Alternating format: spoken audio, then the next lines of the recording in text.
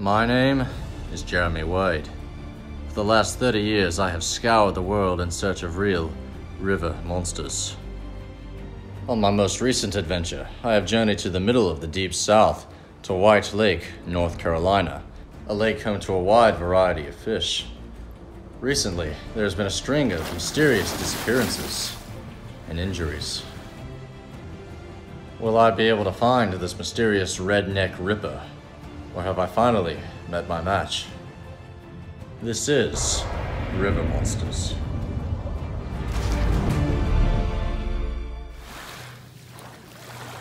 To aid in my search, I have made contact with some of the locals. They speak a strange dialect I am not familiar with, but this man seems to have a story of an attack. Well, I grown up here all my life, and I always told people there's stuff in this lake like you can never see what it was. But we started having a lot of people coming here, and more people came in here. We have more drownings and we have more fatalities. That's all I know is there's missing people in this lake, and we cannot figure out what it is. Yeah, I have my own story to tell you, to be honest. I was out there, we was fishing, and well, we were drinking beer, obviously, and I felt something grab my arm, and I really didn't know quite what it was, but I had a feeling it was what everybody been missing from, and it got me right here. It got me 52 stitches, and I thought I was gonna lose my arm.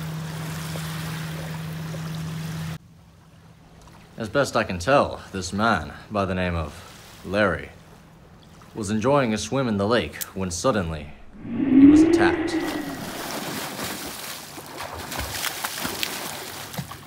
Something had grabbed his arm and pulled him under, but luckily, he survived.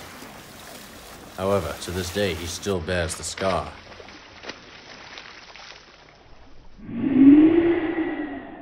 Now that I know what I'm dealing with, I am ready to begin my search.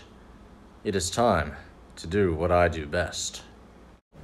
This is an incredibly large lake with many places for a predator to hide. It is imperative that I stay vigilant, or else this fish may get the best of me.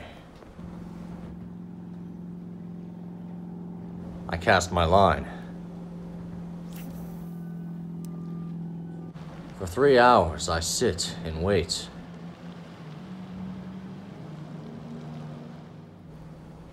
This is a very elusive creature. When suddenly... Fish on! Fish on!